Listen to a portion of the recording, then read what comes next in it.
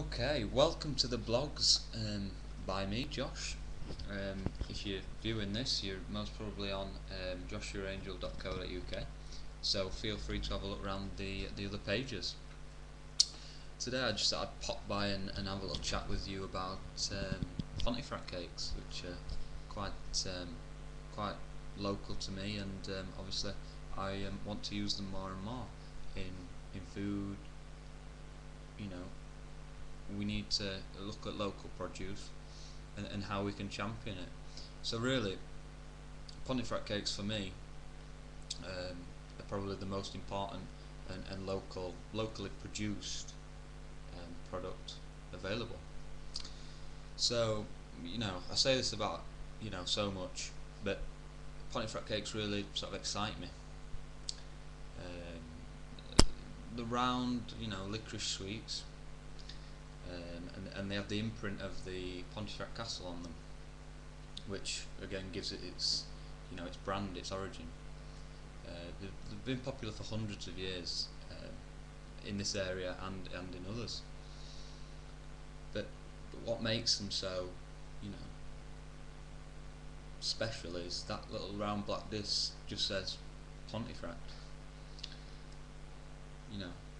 I can remember several years ago going into the town centre of Pontefract to the licorice festival, and what really sort of drew my attention was the auction for the licorice bush. That must say something about this area, and it's proud to have the licorice, and that said something in the sense that we need to use that, and I feel that I can use that in food, which is great. It really does mean that much. And once upon a time, Pontefract cakes were only made in Pontefract, and sadly, that's not the case. They are still manufactured in the town, but they are manufactured in others.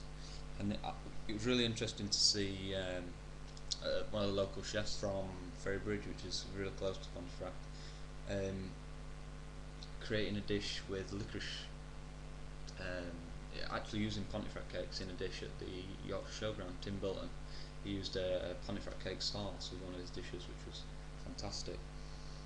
And I think that putting that on a menu just says thank you to the people of Pontefract. I think it really is quite good.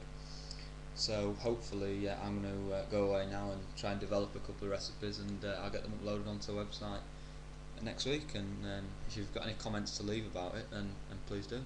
And that's all I can say. But bye for now.